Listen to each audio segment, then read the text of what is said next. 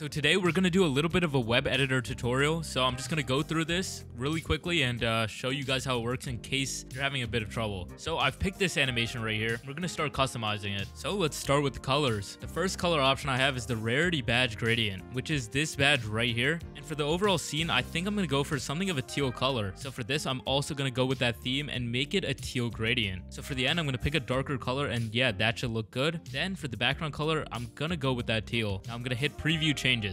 This will start previewing the changes and start changing the scene. Now this does not account for monthly downloads, so you can do this as much as you want. But keep in mind that there is a preview cooldown, so don't do it too quick. But our animation is now sped out, and I think those are the perfect colors for me, so I don't need to change them. So now I'm going to go on to the text. The item name is called the sword. And the rarity badge, I'm going to leave it as legendary, but you can put it as whatever you want. And for the descriptions, the same apply. So I'm just going to put whatever. And now I'm going to preview that. Oh, and perfect. That's exactly what I wanted. Now I'm going to go to images and I'm going to put my main item image in. So I'm just going to drag and drop it in. And now we're just going to click use images. For the background, I'm going to use one of the preset ones because I think this one will look the best. Same with the item description icons. I think they all look good, but I am going to change the middle one to something I already have. And there we go. We just dragged and dropped it. Now we're going to hit use image, and you could change the crafting recipe the same way, but I won't need to. So for now, I'm going to click preview changes and see how that looks. Okay, that's already looking really good. But I do want to change a few things, and that's where we're going to go to values. So for my item size, I'm going to make it only 5 points bigger just because I want it just a teeny bit bigger. And here's a little hack for you guys. If you use your arrow keys, you could go up or down by 1. So if I go right, I'm able to go exactly to 145.